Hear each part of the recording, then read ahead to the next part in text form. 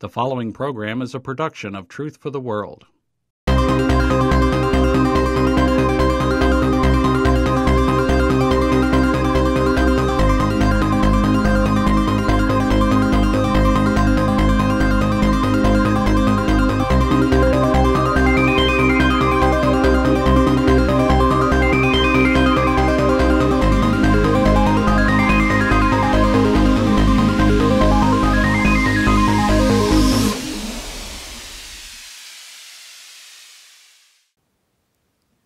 Thank you for joining us again on Ask the Expert. Again, we have Dan Cates with us today.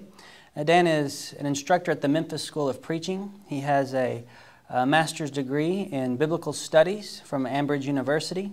And as he teaches at the Memphis School of Preaching, he teaches both English and Greek, and so he's qualified to teach us what we're going to learn here today. We've been in a study of lessons on something called Biblegramming. And that is basically, as we've learned in the last couple shows, using the English language to diagram certain Bible sentences and verses.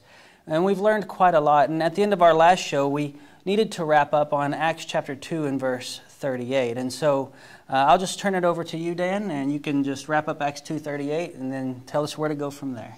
Okay. As we were looking at Acts 2:38, we were seeing that we have a coordinating conjunction. Peter said, repent and be baptized for the remission of sins. And he said that, showing that repentance and baptism were equally important. Now, there in Acts 2:38, we brought that up because of Acts 22:16, where we see, he that believeth and is baptized shall be saved. He that believeth not shall be condemned or shall be damned. We noticed in that passage, Peter said unto them, repent and be baptized. Now, these were necessary for them to, as we had diagrammed earlier, receive the blessing. What was the blessing?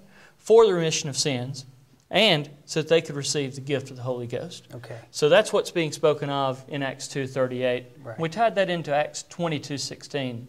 Now, you asked where we wanted to go from here. Right. In Acts 22:16, we were introduced to what was called a verbal. You may remember that calling on the name of the Lord, calling was a verbal, a participle. Right. And that was a participial phrase showing the person who was doing these things, the person who was arising, being baptized, and having his sins washed away, was the one calling on the name of the Lord. Right. That was what made him one with that characteristic. We want to build upon this idea of verbals. We introduced them last time. We mentioned that verbals are divided into three groups. You have gerunds, which are verb forms, plus ing, which are used as nouns. And then we had participles. A participle is like calling in Acts 22:16. A participle is a verb ending in that case, ing, or they can end in ed, d, en, n, or t, which are used as adjectives. Okay. And then we mentioned that third were infinitives. Infinitives were those which had the word to,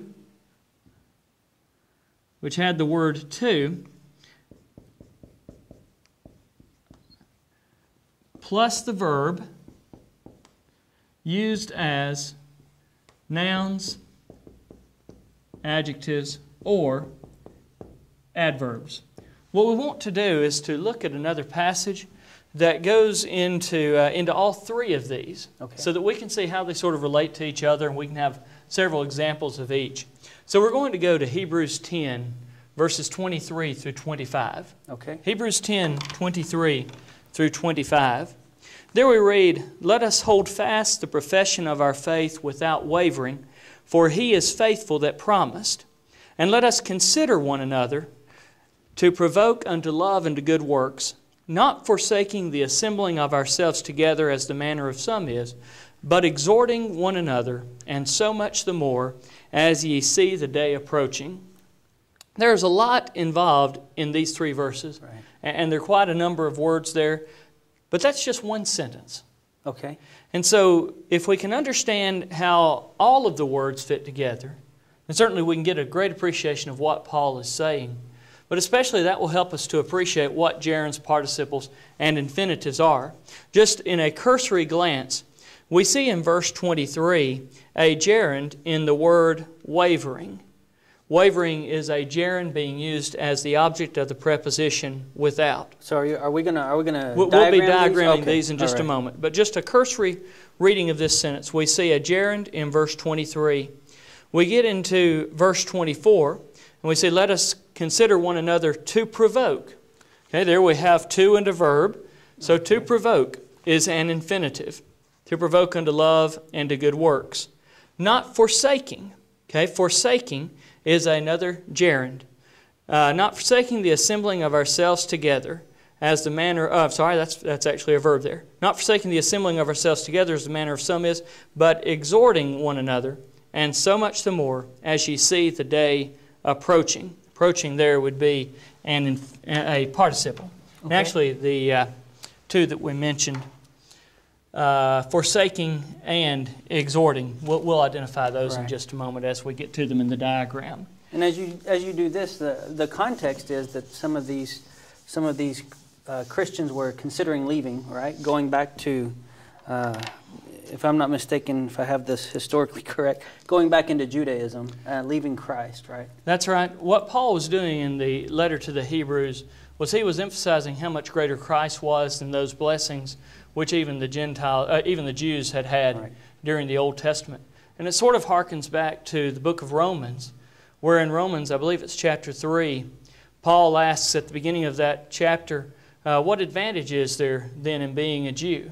Right. You see, in Romans chapter 1, Paul had basically spoken concerning the errors of the Gentiles. Right. We can remember especially Romans 1, the last 10 or 11 verses of that chapter. He's talking about those who, even though they had the witness of God through His creation and so forth, had left God. In chapter 2 of Romans, Paul said, but the Gentiles aren't the only ones at fault. You too are to blame for having left Christ and having been in sin or having never accepted Christ.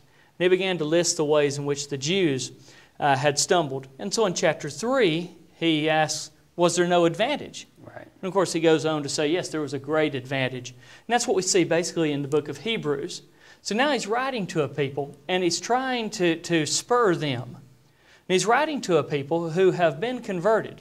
In fact, he says, having been washed. Right. So these are ones who are Christians. Okay. And that's the context of what we're dealing with. Okay. When we look at verse 23, we see the first of our clauses in this verse. Let us hold fast the profession of our faith without wavering. We see, let us. There we have another understood subject, you. He's talking to the Hebrews audience. You let. Let what? Well, in this verse, our direct object is going to be hold fast. Let us hold fast. Now, this is going to be an interesting aspect. Us hold. Us hold is the actual direct object. Here we have a clause being used as the direct object of the action verb there. Let us hold how? Fast. Okay, or securely, if you will. Let us hold fast what? The profession. Which profession of faith? Which faith? Our faith. Let us hold fast the profession of our faith. Hold it fast how? Well, hold, wavering. Well, wavering is a participle. Okay. As we noticed earlier, participle is a verb form ending in ing or ed, d, en, n, or t uses an adjective. Now, there's a modifier to wavering, and that modifier is the adverb without. Without wavering, let us hold fast profession. Now, this without wavering, this is describing the person who is holding fast to profession. Okay. All right, so that's the point of verse 23. We have a parenthetical expression, for he is faithful that promised. That's a reference to God, what He's promised. If we will do our part, He's faithful. He'll do His part. Okay. But let's move to verse 24, since the end of verse 23 was just a parenthetical expression. And let us consider. Okay, same type of construction here. Let us consider. Now we're going to have an and. The and is a coordinating conjunction. Okay. It's joining things of equal rank. Let us consider. Again, we have the understood you. Let us consider. Let what? Well, here we have another clause serving as the direct object. This is obviously a little bit more advanced than what we've had, but we'll point out what each of these words is doing in just a moment. Let us consider. Now, we might ask this, let us consider whom? The answer to that question is one another. So let us consider another. Which another? One another. Now we see why. To provoke unto love and good works. To provoke is an infinitive being used as an adjective. Okay. Or adverb, rather. To provoke. Now, why would this not be a preposition? Okay, that's a great question. Often we will have to serving as a preposition. The mouse went to the box, as we mentioned earlier with that illustration. For a word to be a preposition, it has to be followed by a noun. Okay. So, to the box, box is the noun, it's the object of the preposition. If a to does not have an object, it cannot be a preposition. Oh, okay. And here it is followed by a verb. Okay. To provoke. So this automatically tells us we're dealing with an infinitive. Okay, all right. And so we might ask the question regarding this provoking. To provoke how, or to provoke where? And the answer to that question is likewise seen in here in verse 24. Provoke unto love. So where or how? Provoke unto love. We also see and to good works. We have another coordinating conjunction. Here the coordinating conjunction is joining prepositional phrases. Right. And to good works. To works. Which kind of works? Good works. Now, if this is too small for the camera to pick up, we just want to say that they can also go and view this on the internet, right? On your website. I don't know that we have this one diagrammed on the charts. This one may not be diagrammed. Well, if not, maybe we'll try to put a thing up there where we can see this, if it's too small. Okay. So. All right. Hopefully when we start identifying things, even if somebody can't read the actual words, they'll be able to see based on how we label each one what is in each position. But here we see Hebrews 10:23, Hebrews 10:24. We mentioned that verse 25 is another part of this sentence. Right. We see not forsaking the assembling of ourselves together as the manner of some is, but exhorting one another, and so much the more as ye see the day approaching. Right. Now, forsaking is one of those words that could be a verb. You can forsake this or that. It's a word which could be a participle. Now, if it's going to be a verb, it has to have a subject. Okay. And there's not a subject for forsaking. So it must be being used as another part of speech. I would contend, and I believe that the English grammar supports it, that not forsaking the assembling, and the same is true of exhorting, because it's combined with the coordinating conjunction, but forsaking and exhorting has to do with the you. The you, let us hold fast the profession. You, let us consider one another. Okay. Okay? So, let's describe this you. Who is it that Paul's writing to? He's writing to those who need to hold their profession, need to consider one another. Now, we don't have one expressed you at all, one expressed subject for let and let. So what we'll do is we will look at this, it's the same person, we'll look at this as a compound subject. And we haven't lost anything. It means exactly the same that it did. You let. Okay. You let. You just combine. This will make it easier to diagram and to see what forsaking and exhorting means, or where forsaking and exhorting fit. Let's see if forsaking fits as a participle, a verb form ending in ing used as an adjective. Okay? Forsaking is modified by not. Forsaking how? Not. One who is not forsaking is one who is holding his profession, considering one another to love and to good works. Not forsaking what? In verse 25, the assembling of ourselves together. So assembling, what is assembling? Assembling, again, there's a verb, assemble. It ends in ing. It could be a verb, but there's no subject. Okay. It could be a gerund or a participle, one of these verbals. It's not describing something. So can it be a gerund? And the answer to that question is yes. This is how we diagram a gerund. But if we ask, what is he talking about forsaking? He's talking about forsaking the assembling. We know that because it answers the question what, but we also know it because it is being modified by the assembling. Not forsaking the assembling, and the, as a definite article, specific, can only modify nouns or pronouns. Oh, okay. So assembling is a noun. Now, which assembling? The assembling. Right. Which assembling of ourselves?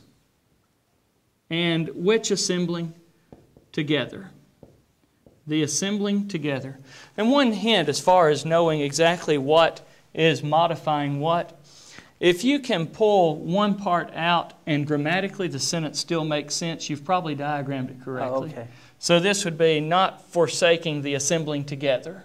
Right. That indicates that together is modifying assembling, not ourselves. Okay. For instance, if we had the word, and we don't, but if we had the word only. Okay.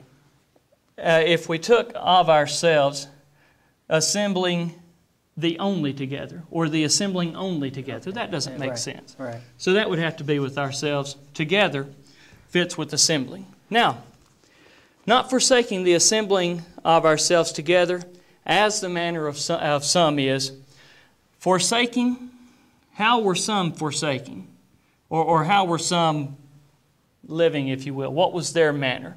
Their manner was forsaking.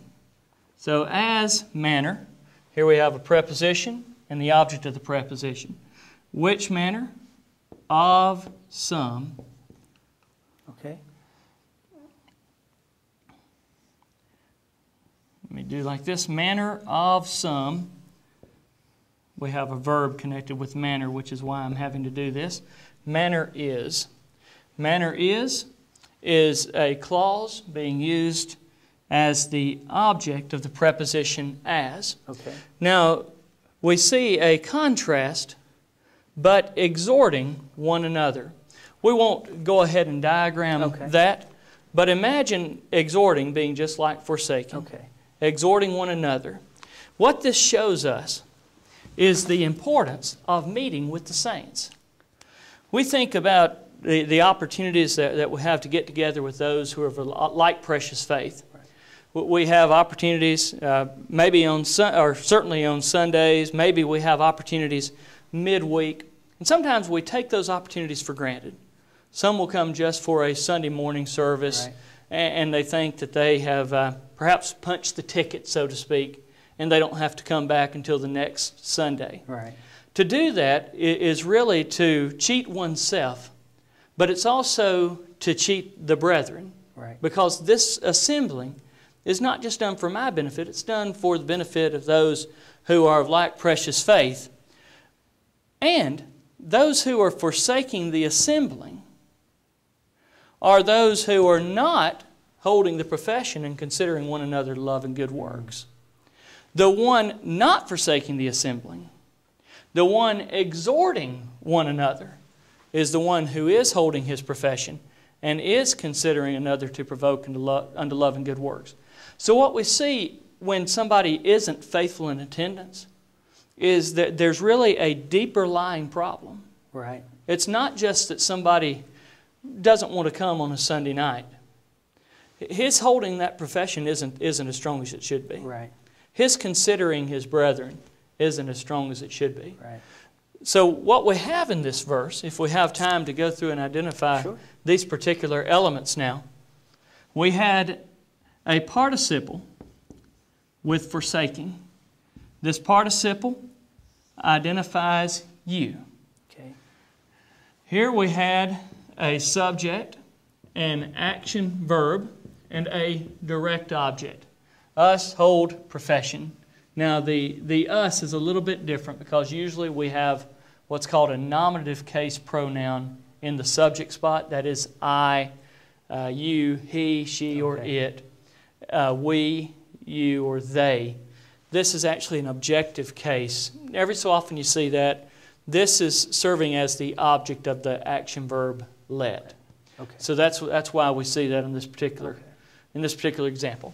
Wavering, we notice that was a participle describing us. We're holding without wavering the profession. Hold how? Fast. Now, when you say fast, let's just clarify what Securely. you mean. Okay. Hold securely our profession. Fast was an adverb.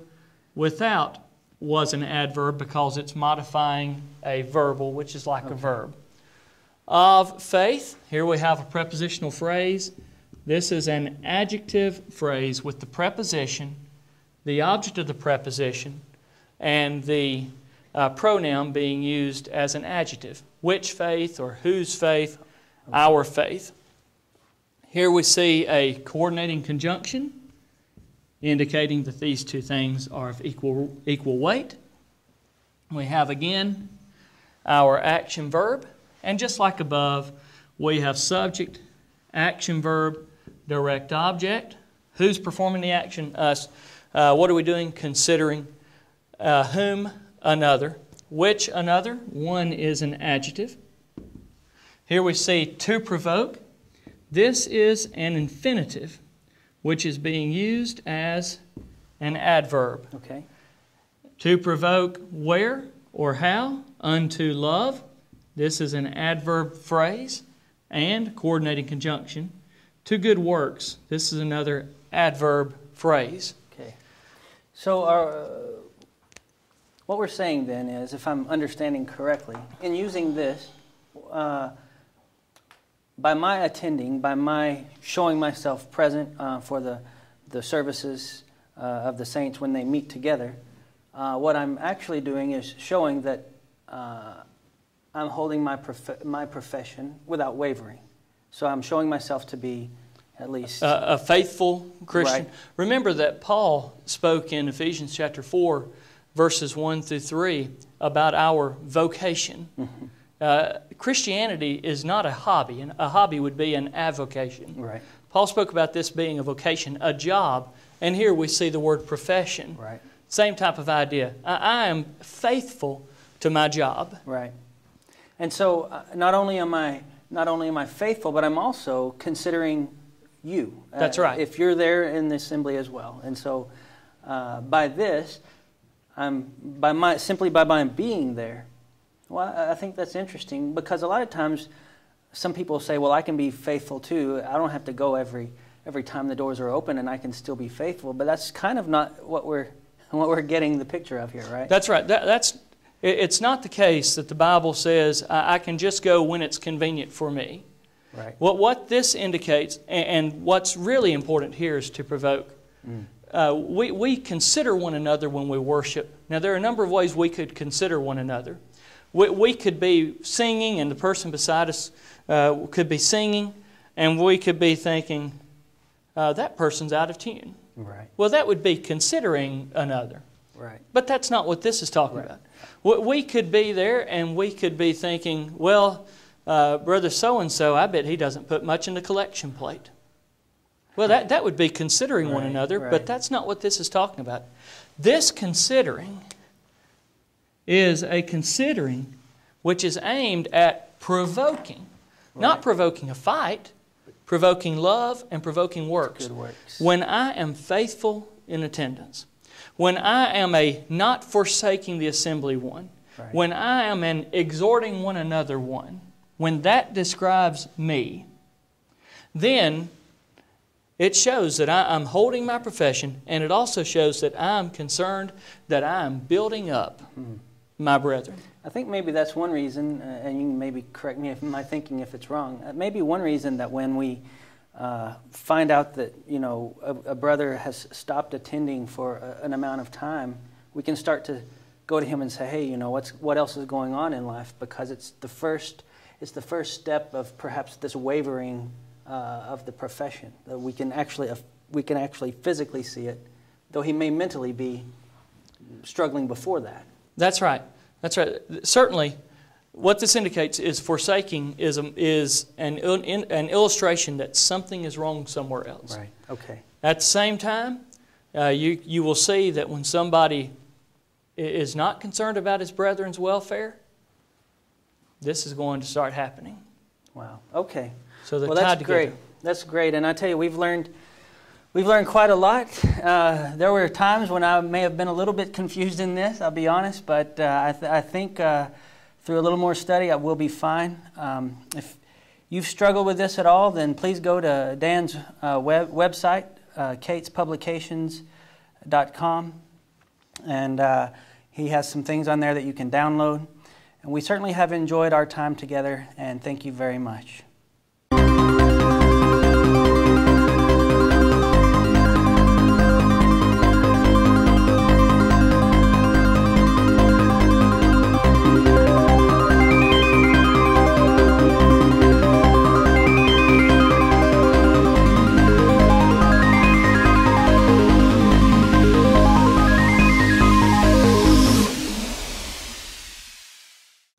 If you would like to learn more about God's Word with a free Bible correspondence course, then write us at Truth for the World, P.O. Box 5048, Duluth, Georgia, 30096, the United States of America, or visit us online at TFTW.org.